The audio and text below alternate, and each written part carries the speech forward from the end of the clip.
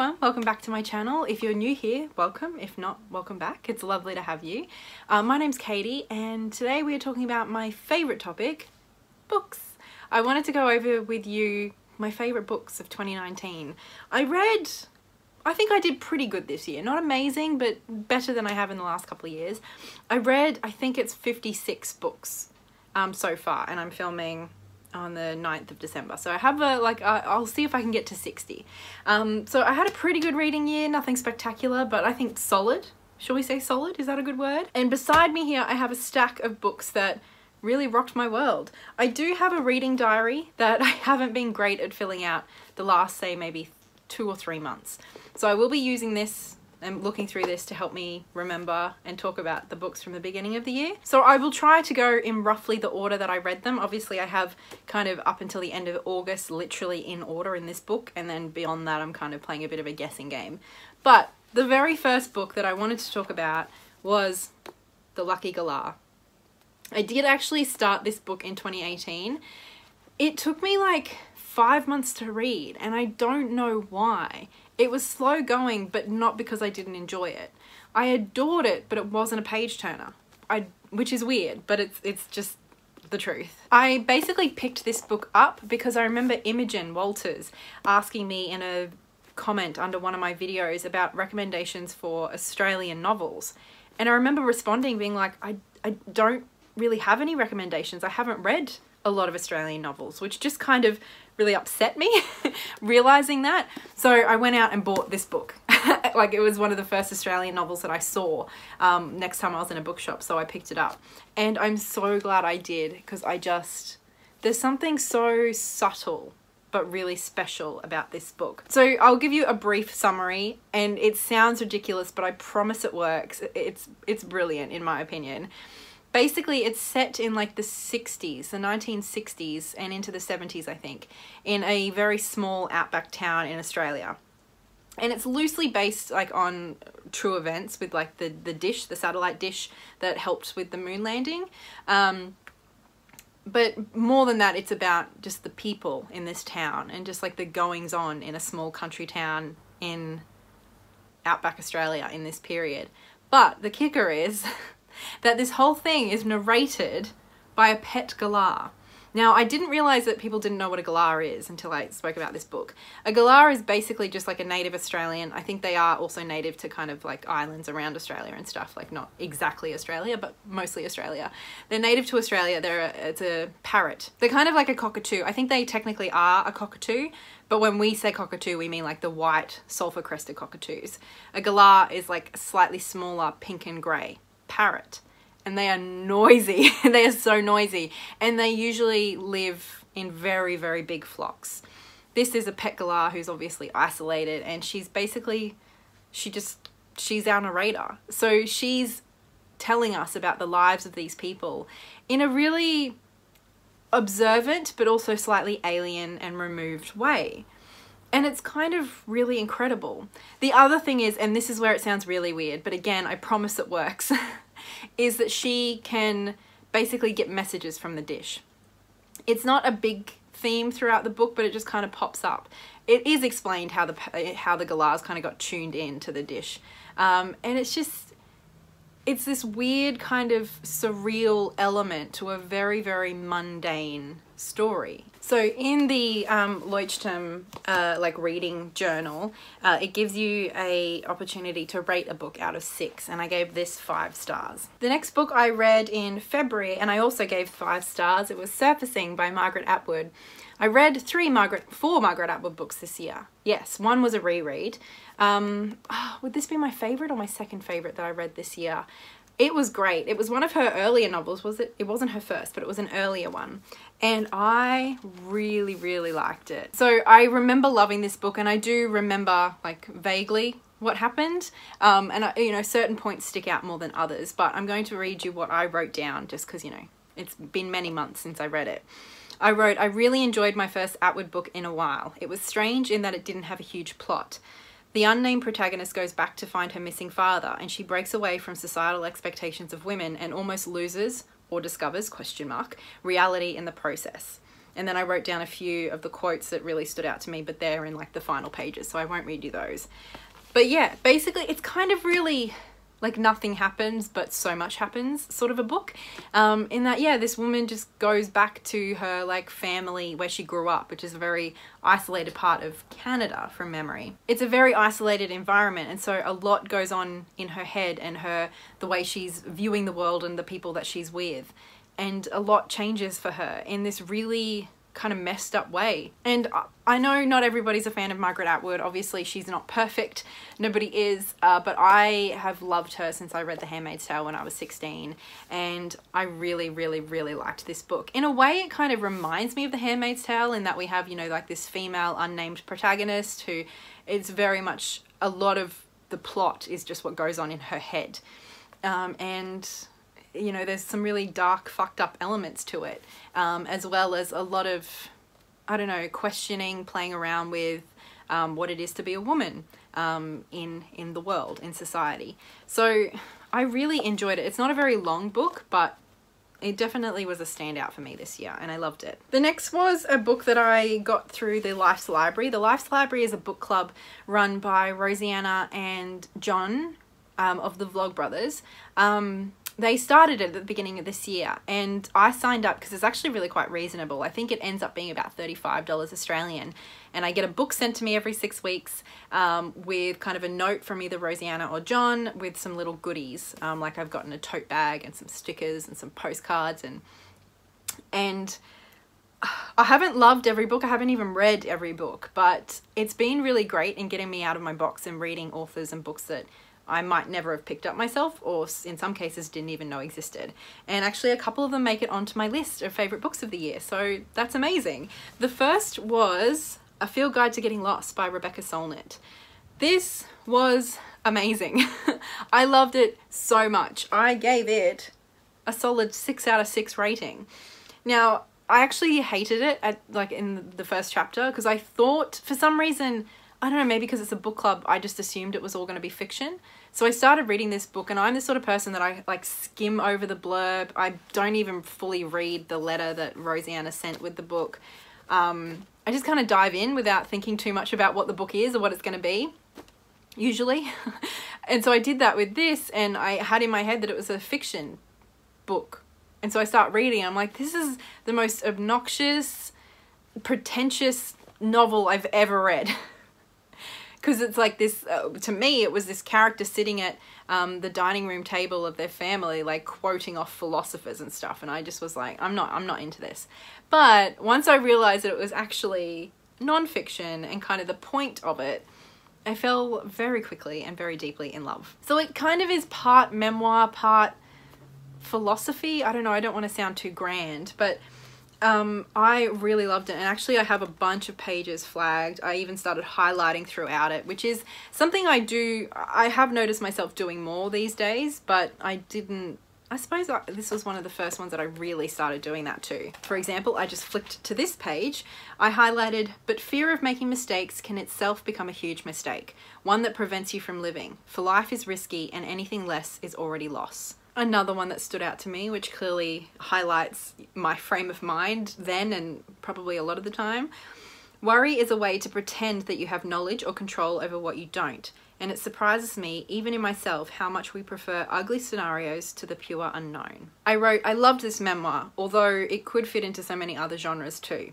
This was so evocative of particular times and places, and it made me think about the beauty and mystery of occupying the place and time that I do. To me, the themes were really about place, identity, and belonging, and what those things mean. And it felt like a journey following the author as she asked herself these big questions. I want to read it again. Then I had a great month in March. I literally read 2 books in 2 days, and both got 6 out of 6 stars for me. The first was Foreign Soil by Maxine Beneba Clarke. This book was incredible. Another Australian book and author. Maxine Beneba Clarke is widely published Australian writer of Afro-Caribbean descent and the author of the acclaimed memoir The Hate Race. I have bought The Hate Race. I haven't read it yet though. But this book just... this might be my favorite book of this year. I think it'd be in the top 3 anyway.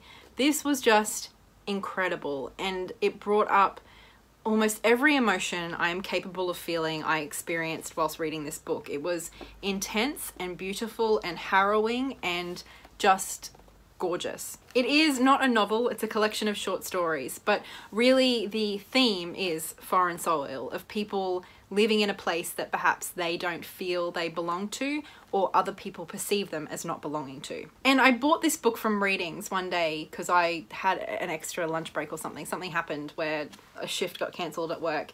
And so I spent like a good 2 hours in Readings, and I had vaguely remembered the name Maxine Beneba Clarke, and it was in the Australian fiction section, and as I've said, I'm trying to read a bit more of that. I think I should get back into that. I think I've slowed down a little. But anyway, I picked up this book and I flicked to early on in the book. The first story is actually about a Sudanese girl in Footscray. I live in Footscray, it's my suburb. I've never loved a place any more than I love Footscray. That almost made me cry. I've never felt at home anywhere, and I've moved about quite a bit until I landed in Footscray, and I loved this place the minute I stepped in it. And reading about a girl walking down, you know, the same street that I walk down nearly every day, and walking past the same shops and places that I walk past every day, was just really, really cool. But then added on top of that, talking about the faces that I see a lot, because Footscray is, I think, like one of the most diverse suburbs, definitely in Melbourne, probably in Australia. It has a massive Sudanese community and Vietnamese community. It's an incredible place. And so this book kind of explored all of that in my suburb, literally around the corner from me. So of course I had to buy the book, but there were other stories from across the world. Several of those that were set in Australia were about refugees or first generation immigrants. I remember kind of feeling like how I feel with Doctor Who with this book, how, you know, at the end of the tenure of a particular doctor, say you're obsessed with 10, I mean most people are, can't blame you, and as we're getting towards the end of his tenure, it's like you get really upset and you don't want him to leave, you don't want it to end. I felt very much like that with every single story in here. I just didn't want it to end. I wanted it to be the whole book, and I was almost mad that it was ending. And then I would start the next story and kind of just be like, whatever, you're not as good as the last one. But then within a couple of pages, I was completely hooked. I was completely invested in that story and the characters, and I didn't want that one to end. It was gripping from start to finish. And obviously, of course, some stories stood out to me more, some affected me personally, emotionally more, but there was not a single one that I was not drawn into. And actually, I was very excited because after reading and falling head over heels in love with this book, I did end up looking Maxine up, and I realized that a week after I finished reading this, she was hosting a book launch for a book that she had been involved in. She was the main editor of a collection, which I will talk about later because it also makes it into this list. And so I got to meet her briefly, and she signed my book, which was very exciting. I asked her to sign this one because I loved it so much. She wrote, "Dear Katie, words change the world, Maxine Beneba Clarke." So I fangirled a little bit, and I definitely feel like I found a new favourite writer this year. And literally the day after I finished reading Foreign Soil, I read this. "We crossed a bridge and it trembled. Voices from Syria." This was another book that came through the Life's Library, and it was, again, it was so intense. It is not fiction at all. In fact, it's the opposite. It is literally, the Voices from Syria is a perfect byline or subtitle or whatever you call it, in that every single one of these is just people from Syria telling their story about the revolution and then the life in Syria before and after the revolution. And the book doesn't have like an outside narration really. Like, we do have an introduction which kind of explains overall like the progression of the history of Syria, of like modern times in the last, I don't know when it starts, about 50 years ago. And then the stories that we hear from these individuals are laid out in sort of in order of what happened, basically. So we kind of get like a first person history lesson of Syria as it was experienced by these people. And some of these are literally like half a page long, others are like 10 pages long. And I just think it, like, Syria is something I knew very little about, and I still don't know nearly enough. But having this kind of, I just think I am so grassroots oriented when it comes to my politics, and I think there is nothing more important and more valuable than the voices of people with a lived experience, and that is what this is. It is a collection of exactly that. And obviously it is edited, it is curated, but I think, you know, just for 300 pages, it was such a valuable use of my time reading this book, and I really feel like I learnt so much. But also more importantly, that the experience was humanized for me. It is so easy to talk about, especially international politics, as very black and white, as right and wrong, and as, you know, groups of people, and like they become dissociated from the individual experience. This was exactly the individual experience put back into all of that context, which is just hugely powerful. This was, as you'd expect about a country in conflict, it was really difficult to read, a lot of loss, a lot of pain, a lot of fear, a lot of anger. I wrote, the first entry set the scene for how hard-hitting this book would be. A Syrian citizen is only a number. Dreaming is not allowed. And I learnt a lot about how the situation in Syria developed. The Syrian state inherited a Syrian army designed by the French, and the French designed it to divide and rule. Another one I read in March, February, March, April were great months for me in terms of my reading, was actually an audiobook, and it was The Unexpected Joy of Being Sober by Cathrine Gray. I loved this. Now, I listened to it around my 6-year soberversary, and I just felt like, I mean, I don't really have a problem it's never easy, but I don't really have a problem being sober anymore. But I was just feeling quite emotional around my 6-year anniversary of becoming sober.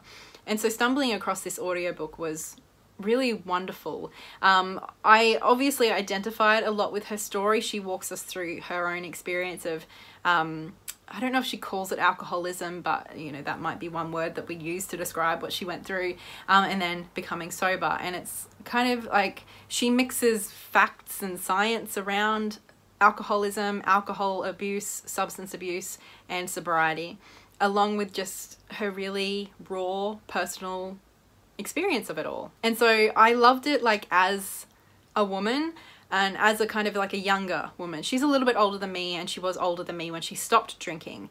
But I just feel like, I've often felt at least, that my experience of alcoholism, substance abuse, whatever you want to call it, is often diminished because people don't look at me and see an alcoholic.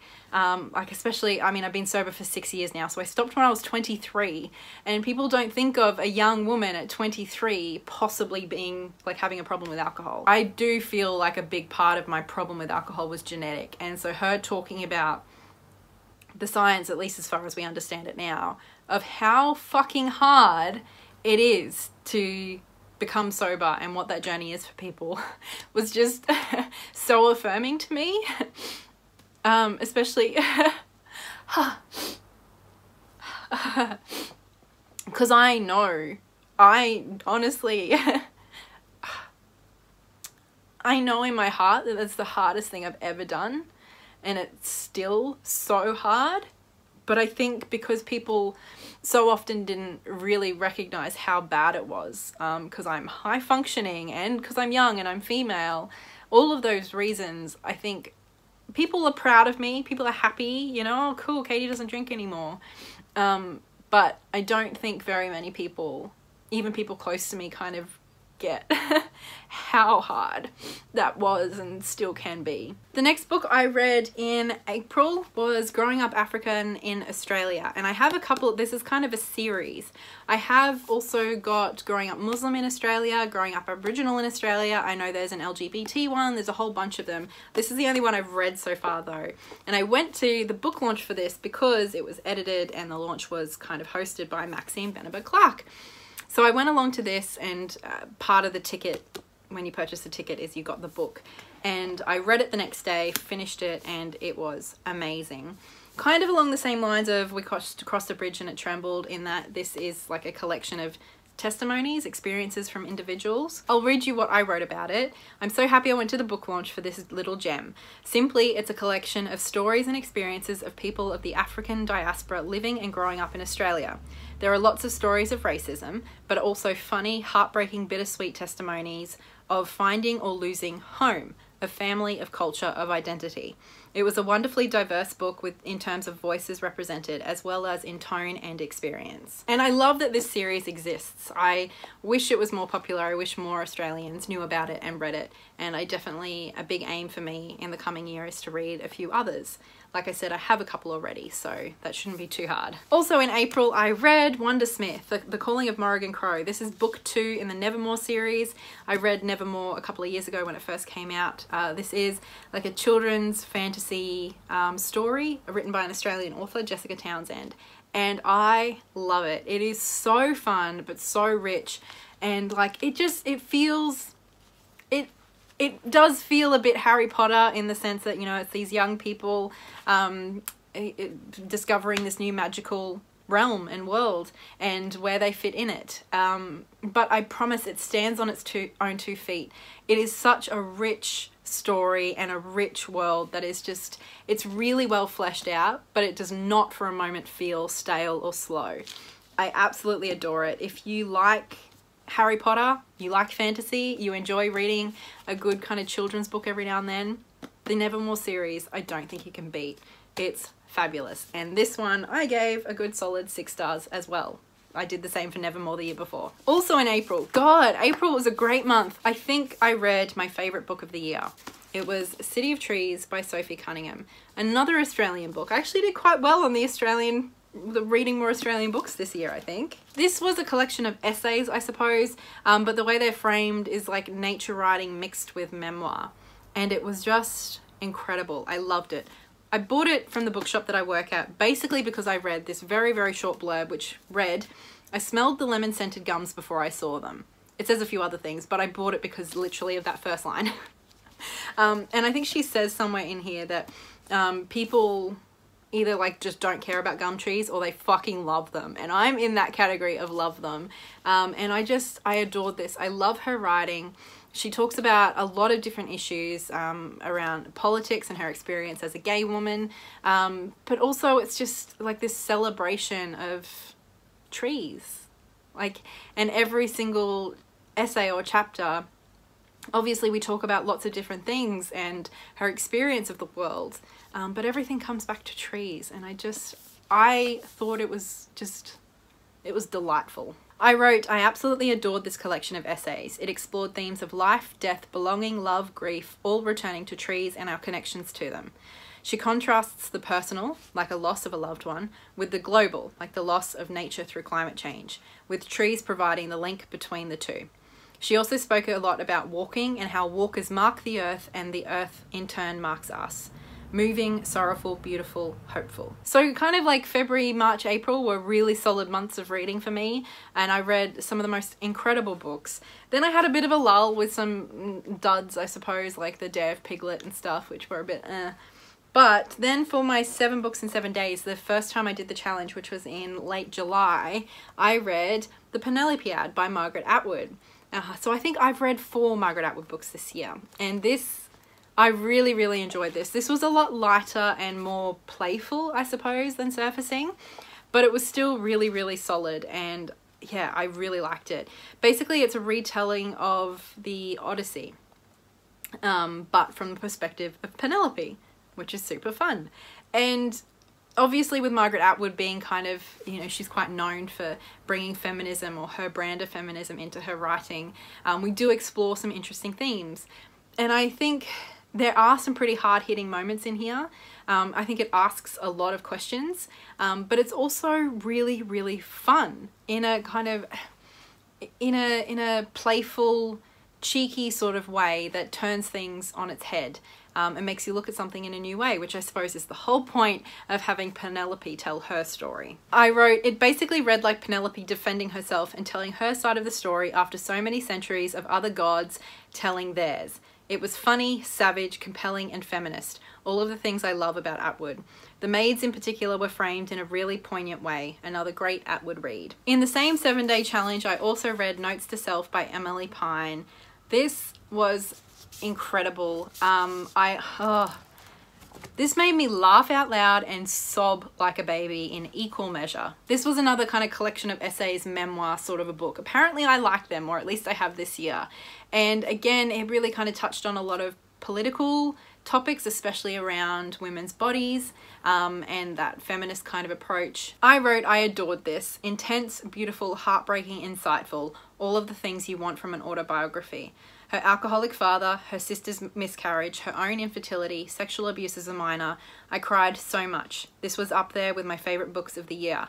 I especially loved her exploration of aging, childlessness, and feminism. Absolute gem of a book. And she was really deliberate, I think, about confronting some really intense, difficult subjects head on, unapologetically. It was really intense, and I think that's why it was quite a roller coaster of emotions for me.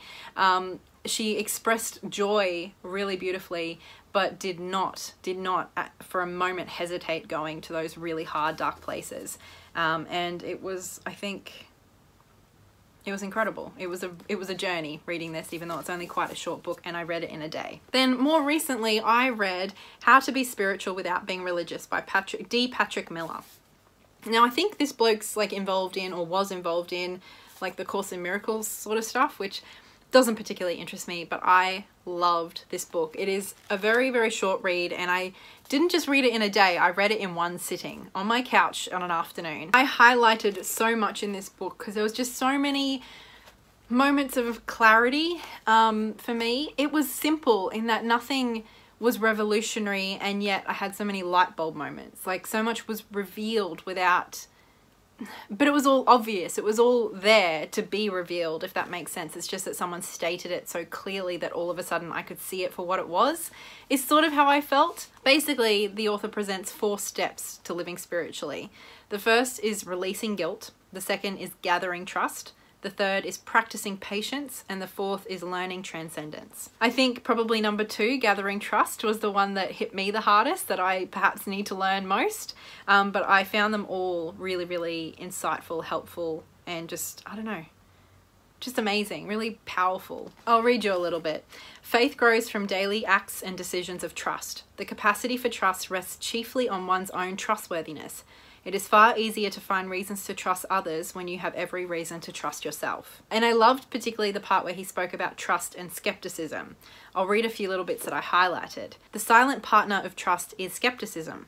What a healthy skepticism contributes to faith is a sense of intuitive direction and wise choice. The role of skepticism is not to condemn that which is found to be untrustworthy, but to clarify one's appreciation of what is real and genuinely useful. Trust is appreciation extended towards the future.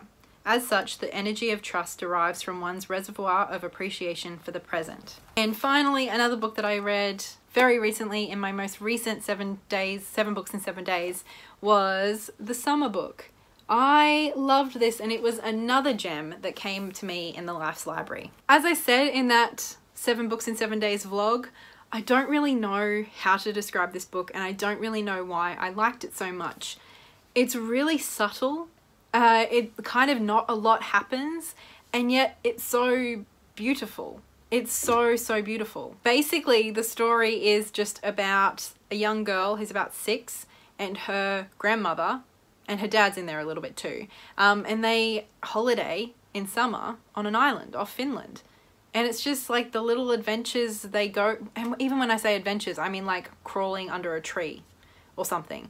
You know what I mean? Like, they're so small and nothing grand at all, that they're so real, and there's a real heart to this book. I do think that there's a little bit of a touch of darkness to it, especially around the grandmother, and the idea of aging and mortality definitely kind of like underlies a lot of what she says and experiences, and just kind of like of losing independence. There's only hints of it, but it's enough to kind of make this book feel really, I don't know, like just real, and to make you think and to make you feel. So this is not a book really that is driven by plot. Instead, it is ultimately just about the characters and their interactions, and I think it's just, there's something really sweet about it, but it doesn't feel surface level. It doesn't feel two-dimensional. And also, like, there's just the cutest little drawings in here that are just so sweet. I feel like some kind of standout things from my reading experience this year would definitely be the Life's Library. That has been wonderful in getting me, just introducing me to some new books. As I said, there's a couple that I haven't read yet because they were larger and I just, for whatever reason. But the ones that I have read, I've liked pretty much all of them. Really enjoyed, obviously, several. And more than that, they're just getting me out of my box and reading a few different things, which is great. The other thing that's been great is the book club that I'm hosting over on my Patreon and Discord server. None of those books made it to this list, but all of them have been good in that I've been reading different things and talking about them and experiencing them alongside other people who provide really interesting insights has been just really motivating for my reading in general and getting me thinking about books in a new way, which has been helpful. And we've already mentioned them, but of course I have to thank all of my patrons over on Patreon for supporting what I do online, making these videos and everything, but also making my reading journey, especially towards the end of this year, a lot more enjoyable and a lot richer, I would say. Reading alongside with you guys has just, I don't know, it's been really invigorating to my experience as a reader, and the way that I've appreciated books and learnt more through books has been really enhanced by my journey with you. If you'd like to learn more about the Blossom Book Club, I will leave a link to the Patreon below. It's a sliding scale starting from just $1. You pick a tier that most aligns with you and your situation and whatever else. And we read a book every month together, which is a lot of fun, and we do live chats and stuff. But I do hope you've enjoyed this video. I hope you have had a wonderful reading year, and I would love to hear in the comments below or in a video response, whatever, in whatever medium, I'd love to hear about the books that you loved this year. If you think that you have a recommendation or two for me based on what I loved this year, I would love to hear those below. I do have several books that I have been recommended that I need to get to, so let's hope I can do that in 2020. But thank you so much for watching. I will talk to you next time, and so much love. Bye.